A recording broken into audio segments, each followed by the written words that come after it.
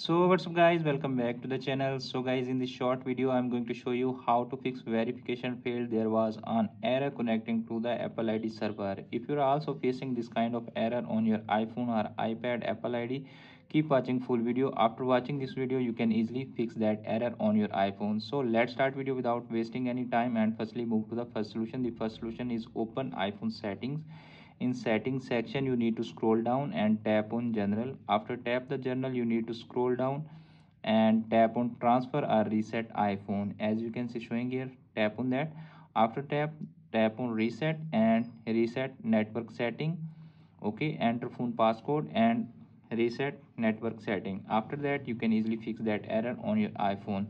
If that method not working for you, then move to the next solution. The next solution is force to restart your iPhone. Press volume up button, then press volume down button and press the power button until you see the Apple logo appears on your iPhone screen and your iPhone is forced to restart. Okay, if that method is also not working for you, then move to the next solution. The next solution is check your internet connection.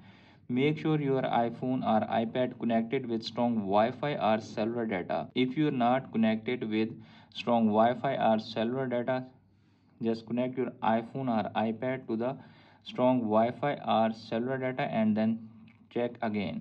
You can 100% fix that error when you connected with strong Wi-Fi or cellular data. To check your internet connection, open Safari browser and search here anything that right now you can see appears on screen. My internet connection is working well right now and easily fix that error. Okay, if that method is also not working for you, then move to the next solution. The next solution is open iPhone setting. Okay, in setting section you can see appears on screen here are showing Wi-Fi and mobile service. If you are using mobile service, just turn off your internet connection and then turn it on again. If you are using Wi-Fi network, just turn it off, turn it on back and easily fix that error. Okay, if that method is also not working for you, then move to the next solution. The next solution is make sure you are using latest iOS update.